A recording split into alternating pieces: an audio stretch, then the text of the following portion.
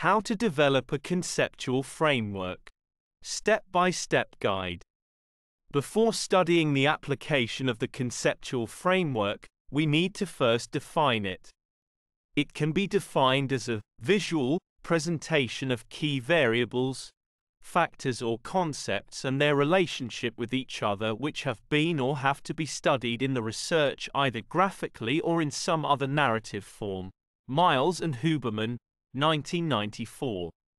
A conceptual framework is like pre-planning wherein we define what the research will include. However, the position of a conceptual framework within qualitative and quantitative research varies. Difference in position of conceptual framework in quantitative research and qualitative research. The table below explains the difference in position in quantitative research and qualitative research. In the case of quantitative research, the researcher defines the research problem and key variables which will be used to resolve the problem. However, in the case of qualitative research, inductive position is applicable wherein the researcher seeks to build up theory. In such a situation, existing theories can be misleading and therefore the conceptual framework emerges after the research is complete. However, here I should point out that researchers generally have an idea of what will feature in the study which could be treated as a tentative framework that would give an idea, however, can be changed over a period of time. How to develop a conceptual framework. There are several inputs that are essential when working on a conceptual framework. The two main elements are: number one element is experiential knowledge, technical knowledge, research background and personal experience. And number two element is literature review, related theory, related research and other theories and research related to the topic. 7 steps to develop a conceptual framework.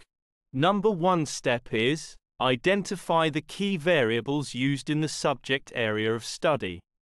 Number 2 step is draw out key variables within something you have already written about the subject area, that is literature review. Number 3 step is perennial to the aim. Segregate them as dependent and independent variables. Number 4 step is take one key variable and then brainstorm all the possible things related to the key variable that is dependent variable. Number 5 step is after all the variables have been defined, focus on the number of relationships they can form with each other to determine the interrelationships between all. Number 6 step is the arrows used to identify the relationship between variables must be applied in the direction as to what impacts the other. And number 7 step is always keep in mind that the formation of a conceptual framework directs the researcher to apply a suitable test for analysis. Using a flowchart to present conceptual framework. In this flowchart, it is evident that academic staff job satisfaction is associated with pay and growth resources, work-family conflict stressor, work relationship stressor, and work role stressor. Therefore, the dependent variable here is academic staff job satisfaction, while the rest are independent variables. A suitable correlation or regression test can be applied knowing this representation.